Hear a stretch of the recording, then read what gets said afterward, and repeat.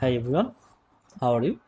Welcome to another question and answer session for MRCS exam.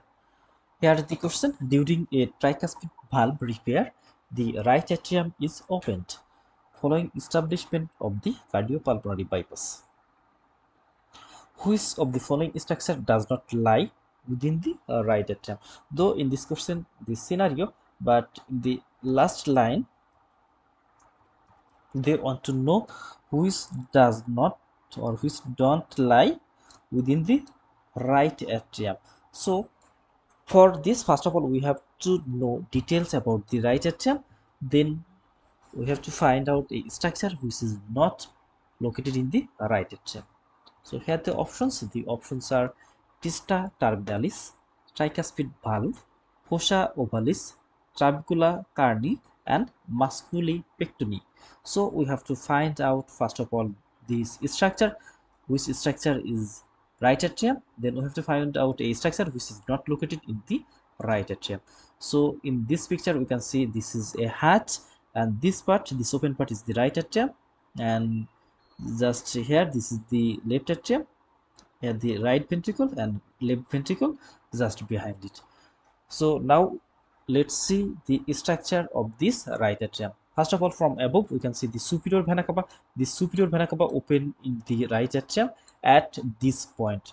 Then we can see the fossa ovalis and limbus fossa ovalis.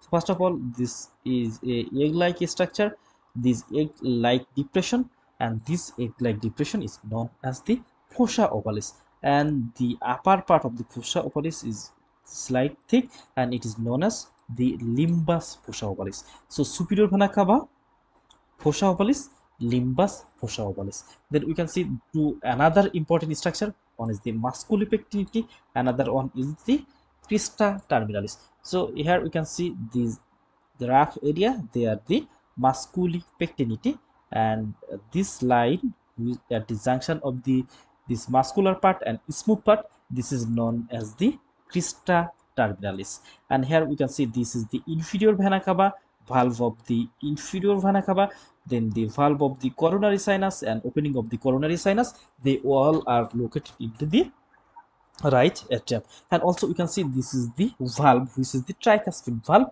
and it is located between the right atrium and the right ventricle, and this valve known as tricuspid valve, and it also located into the right atrium. So these all structure are located in the right atrium. Again, first of all, superior vena cava, inferior vena cava, valve of inferior vena cava, valve of coronary sinus, opening of the coronary sinus. Then we can see musculopectinity, crista terminalis.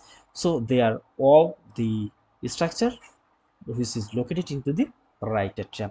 Then we can see this is the cross section of the right ventricle, and here this is the tricuspid valve. It connect with the papillary muscle through this quadra tendinous muscle, and finally papillary muscle is attached to the ventricular wall. And we can see the wrap area here, this is called the trabecula carni. So wrap structure in the right ventricle is the trabecula carni, and here we can see a moderator band also present. So trabecula carni, moderator band, they are specific for the right ventricle. So here trabecula carni, it is known to us that the trabecula carni, it is the structure which is located into the right ventricle, not atrium. So the trabecula carni, it is not located into the right atrium. On the other hand, such as the crista terminalis, it is the junction point of smooth path and rough part, tricuspid valve, then fossa ovalis, musculopectinity, they are located into the right atrium. And here we can see some of the structures such as the musculopectiny, crista terminalis, opening of the coronary sinus, fossa ovalis, they are located into the right atrium. But trabecula carni, it is specific for the right ventricle. Thank you all.